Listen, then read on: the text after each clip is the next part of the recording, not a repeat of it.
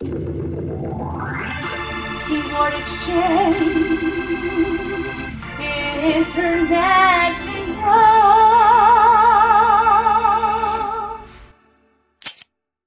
And don't forget, subscribe. That way you'll always know what we have going on. So Randolph, this is kind of a special day here at Keyboard Exchange. It's always a special day here. Well said. Thank you. I concur.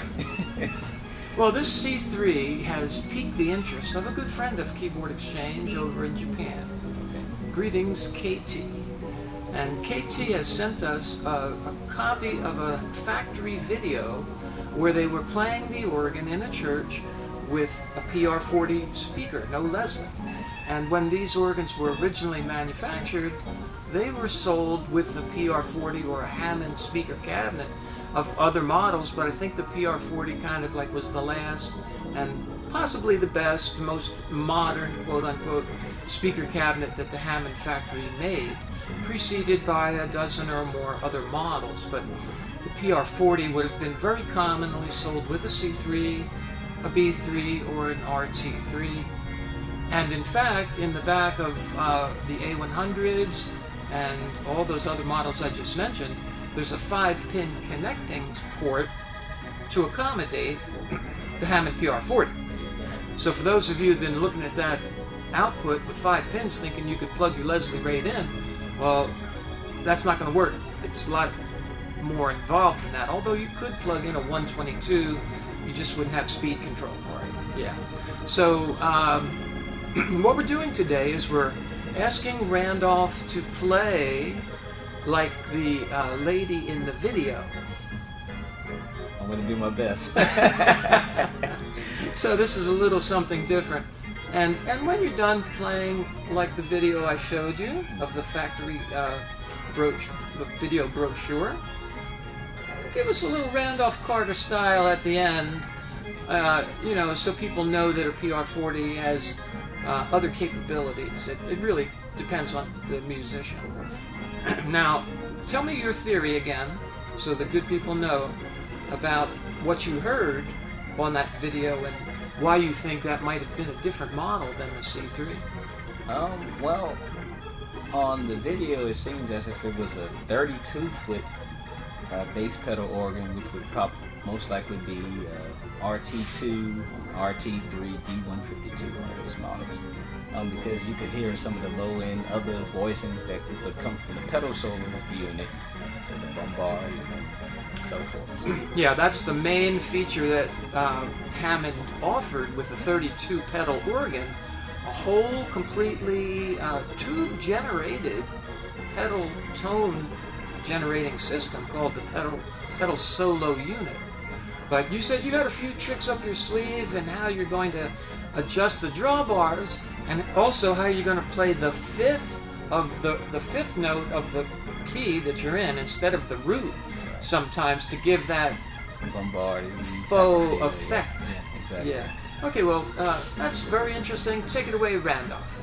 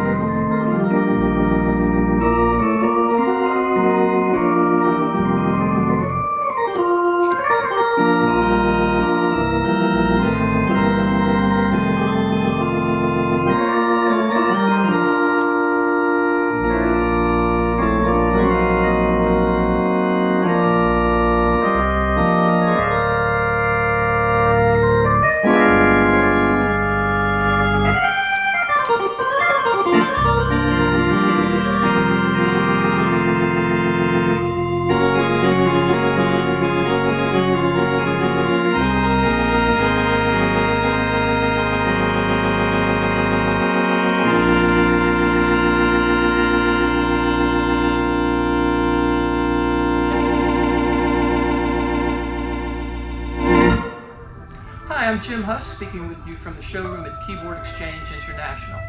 We'd like to thank all of you who have helped us grow our business for the past 51 years, and it is our intent to find good homes for all the instruments we have gathered from all over the United States. Thank you to the families that have preserved the instruments and then sold them to us, knowing that we would find good homes for them. If you, on the other hand, are in need of an instrument, please give us a call. There's been a lot of effort to gather these instruments together, and we would like to make you part of the Keyboard Exchange International family. Let's all work together to keep these fine instruments going long into the future so that we now and future generations can continue to enjoy the wonderful sound of the Hammond tone wheel organ. God bless. Signing off.